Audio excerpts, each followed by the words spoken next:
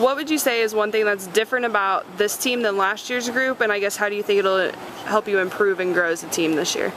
I think this year, obviously not having T, Hillary, and Kinsey, it's going to be a different team dynamic, but I think everyone's more than capable of stepping up and doing their part and contributing what they need to contribute for our team to be successful this season as well.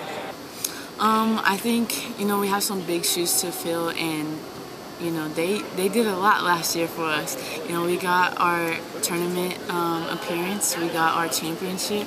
So, transferring that over to this year, we have a lot of new faces, but we also have some of the same faces. And so that's going to be big for us, just to carry over what we learned from them last year and the years before that, and helping the new freshmen understand what we're about.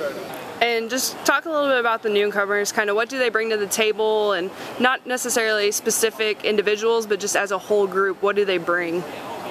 I would have to say they bring a lot of athleticism, just naturally athletic. Do they seem to work well? Yeah, do they seem to kind of work well, mesh, kind of fit in? They do.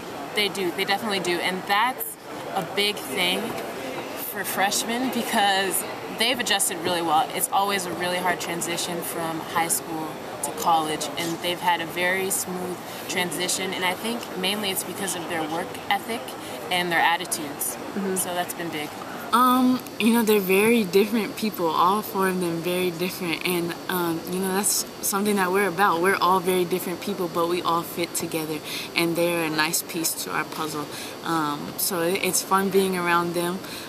We got some goofy personalities, we got some quiet ones, but we've got them to come out, and so that's really fun for us, and it's going to be even better in the future.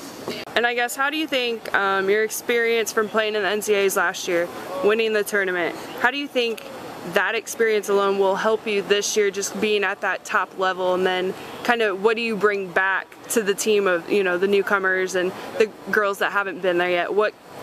How does that help you? Right.